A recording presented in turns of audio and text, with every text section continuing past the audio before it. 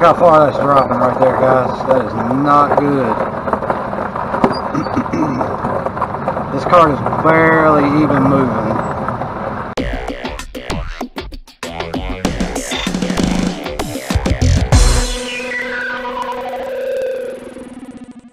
What's up, guys?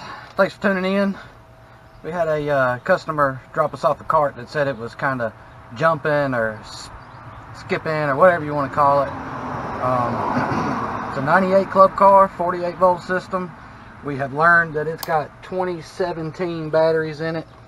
So when we get a cart like this in, first thing we do is pop out the meter. We're going to check what the battery status is. And we are looking at 47.6, 47.7, 48. It's kind of surface charging itself. But we're going to take it for a ride and find out what happens when we put a load on it. Oh man, look how far that's dropping. That is the...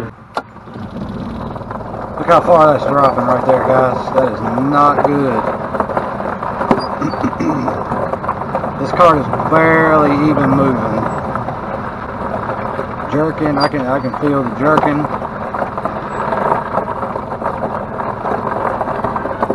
Got it to the floor ball. Yep. Got our foot to the floor, and you can see that this cart is barely moving. That's telltale right there, guys, that we got battery issues. And of course this date code here also is a big tell. Most of the time you really only get 5 years. That's the rule of thumb in the battery world, 5 years, and you better expect to be putting batteries in. Okay. Alright guys, so don't be fooled by that number right there, because when you put this thing under a load and you have your meter attached to your main battery sources here, when you hit that pedal and puts that load on that battery pack, it's going to drop just like that right there. So don't let this initial number right here fool you at all. I've seen carts that read 49.2, and that's generally a decent battery pack, but then it just falls straight on its face in like low 40s down into 30s, just like this one does. So, you know, be sure you guys jump on your cart and test it under a riding load. Alright guys, so y'all seen the battery pack drop 10 volts as we were putting the load on it. And so to determine if we've got one or multiple batteries, we're going to check them individually, all 6 batteries, and see what we come up with. So I'm going to start back here on the passenger side, rear battery.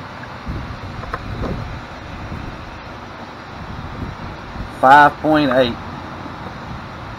That should be 8 volts or higher. So we know this battery is weak.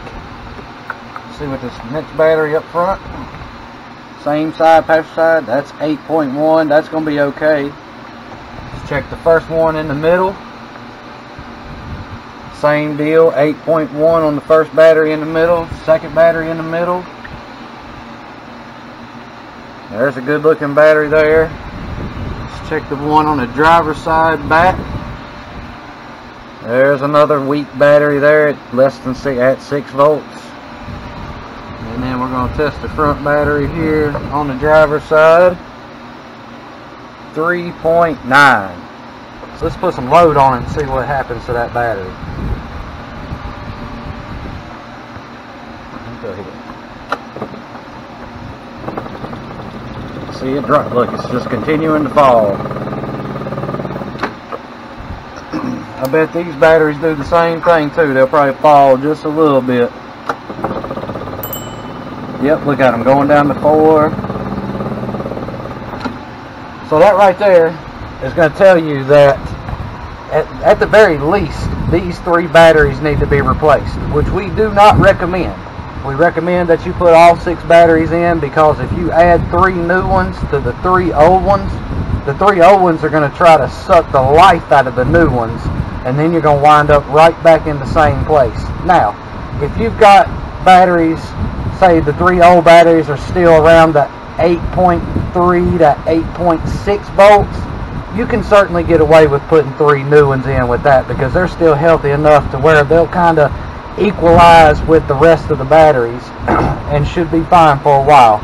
And you know, with today's times, I could understand how people could just take and do 3 of those batteries just to get you through, but that's how you determine how many batteries you could possibly need to change. But as I said, it's better to change all 6 than it is to change the 3 bad. Appreciate you watching. As always, thank you so much, guys. Don't forget to hit those buttons, share, subscribe, hit that bell for the new videos coming out. As always, God bless.